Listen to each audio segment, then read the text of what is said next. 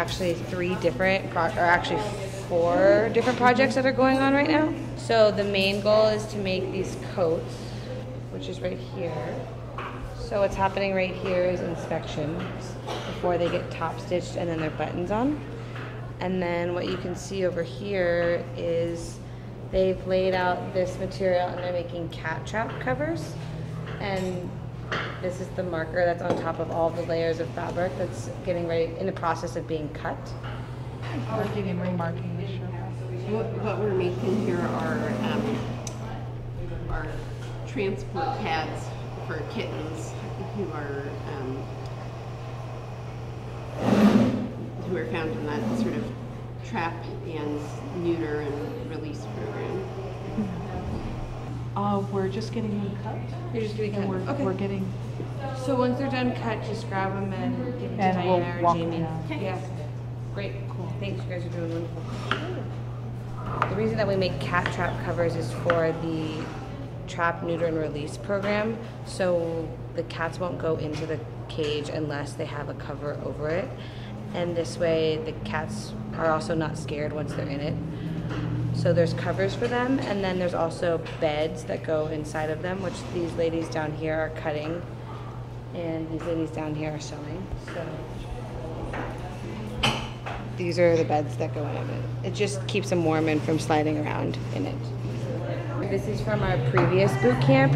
It was the first time that we had made pants, so we weren't sure how many we could make, and we made too many. We weren't able to finish them, so they're currently being finished now with some of the participants that returned from our last boot camp as well. So there's a lot of different things going on, and we have a lot of helping hands.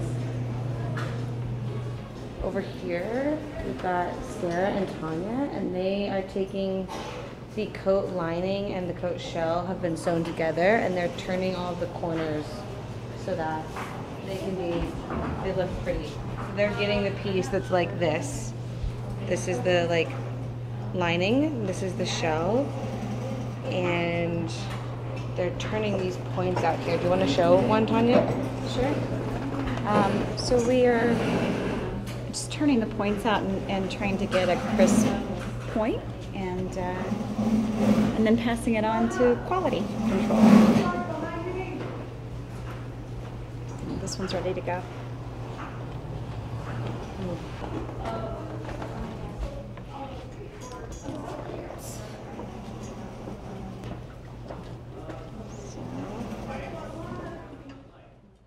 We want a child to have a coat that starts coming apart, so that's behind what we're thinking about.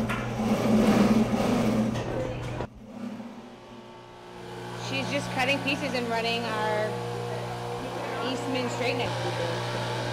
They use the clamps to keep all of the pieces stabilized while the knife is moving. When we take sign-ups for the boot camp, we take anybody that has any skill level. So we get a mix of people from all over the country and all over the world, and it makes it, that's one of our more challenging parts, is that we don't know what backgrounds people have and if they have standards to work in a factory setting. So we give them, Kathleen gives them a questionnaire, and then we rate them. But everyone that you see working here has little to none experience, or a range of experience actually. So we have some people that have never sewn before. This is Tamara's first time using a knife. We have some people that have never been in a factory, but then we also have like Mary, for example, who's been in the industry for over 25 years, and a few people that run their own factories, as well as many returning boot campers.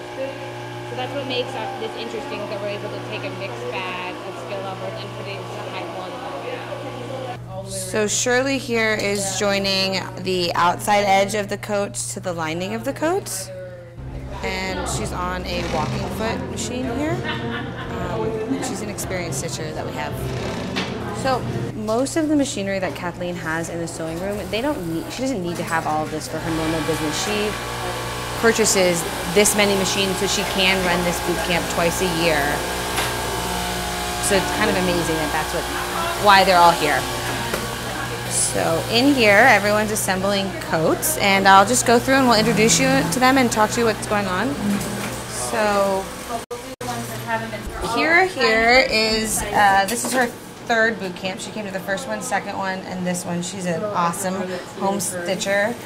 And she's, what are you doing right now? Closing the jackets. Okay, great. This is Tim. Tim was at the first boot camp and he was in the design phase for this boot camp. So how each boot camp works is there's a design phase where they plan out what they're making, they do all the sourcing, the industrial engineering, and then those people return for the production phase, and they are the coaches for this phase. So Tim was our sewing room manager for most of the weekend, and now he's getting a chance to sew, and he did a fantastic job at it. And one of the ways that we, how we rate people and how they sew, because we have a variety of different operations, is we think about it in terms of coaching ability. Some people have sewn for 25 years and might need a lot of help learning how to do it because they're used to their own way that might be different than how we sew it here. Or they could be brand new, and because this is the first time doing it, they're being taught the correct way, so they might not need that much supervision. So our coaching levels go lion, tiger, and bear, and we try to move people up in levels as they go. So we give them operations that they can be successful at them, and hopefully by the end of the weekend they're, you know, doing really difficult bear operations where they're turning out the whole jacket. This is Gwen. This is our first boot camp.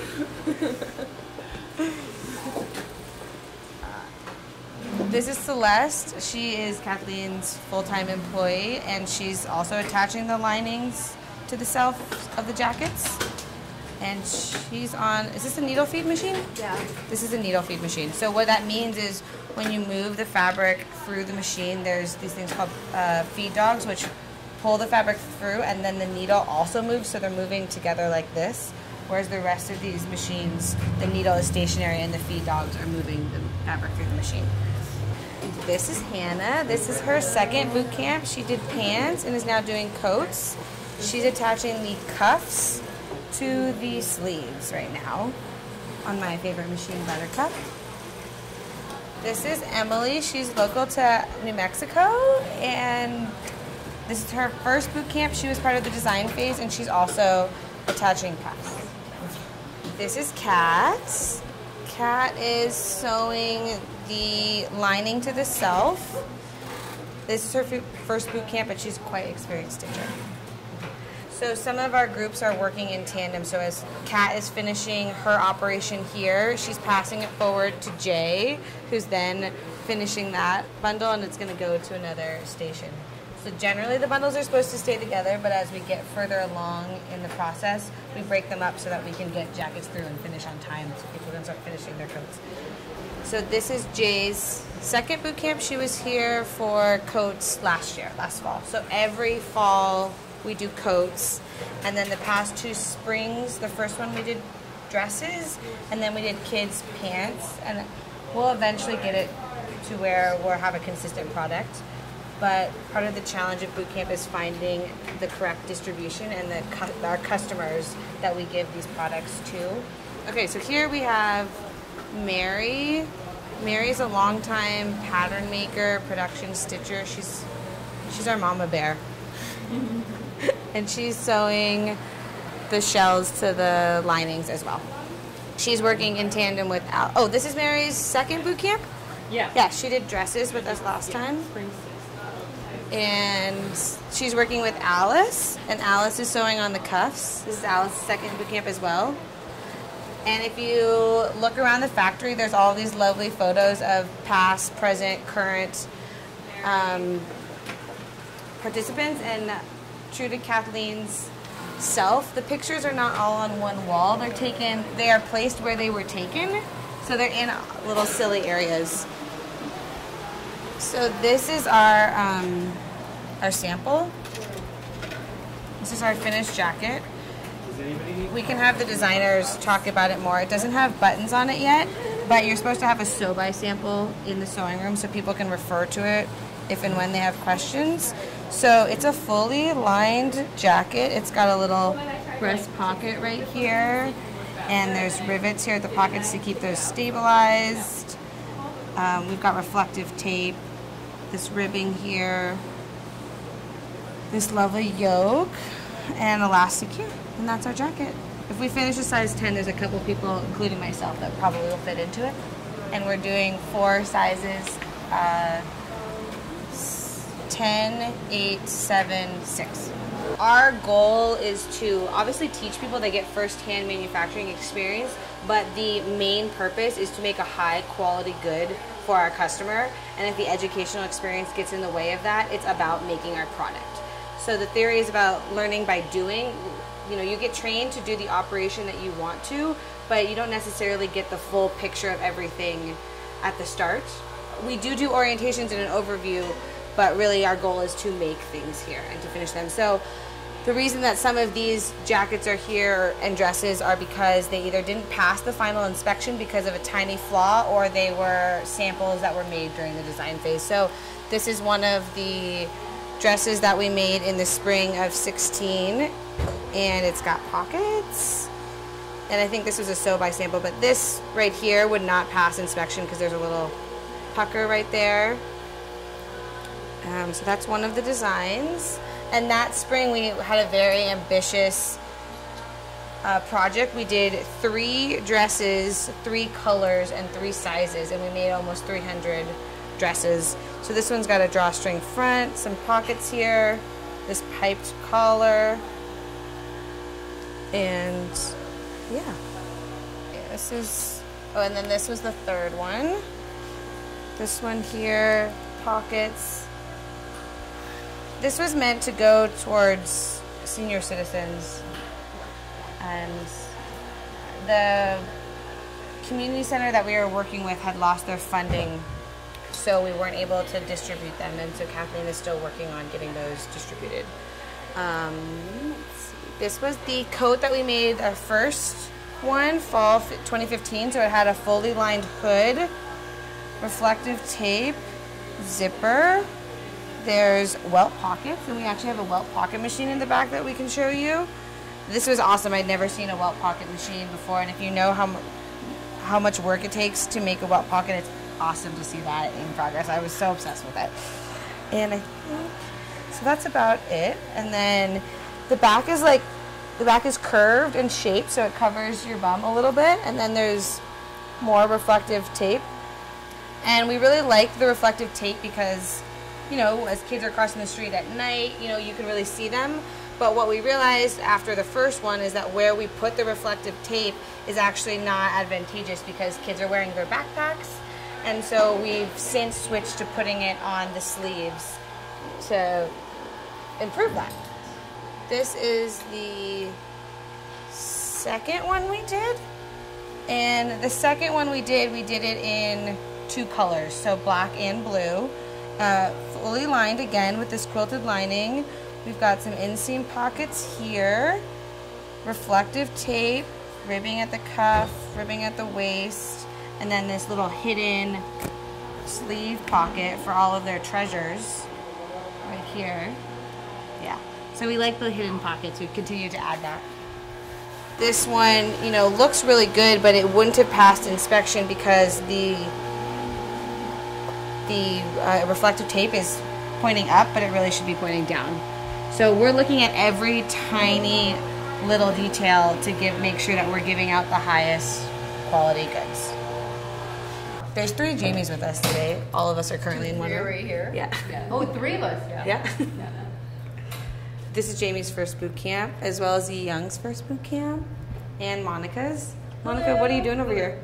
I am putting rivets on pockets. Rivets? Oh, we didn't finish all of them? No, there was a missing bundle that didn't get riveted. Oh, man. I know, some of them already been closed.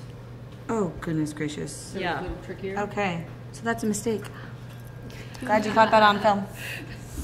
What's Marilyn, what are you doing over here? Just checking on the ones that, how many we have of the unriveted that we're gonna rivet. So they're not closed in that the armhole opening, so you have to go in there, and it's just more of a pain to do that. Yeah, so we Okay. caught a few before they got closed, so those will be easier. Okay, Yeah. got it.